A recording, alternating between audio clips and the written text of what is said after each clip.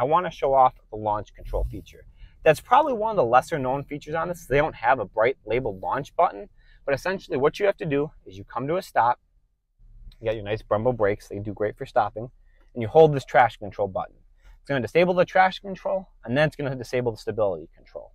Take your left foot, you put it on the brake, you hold down the gas, and you let go. And it pulls pretty good.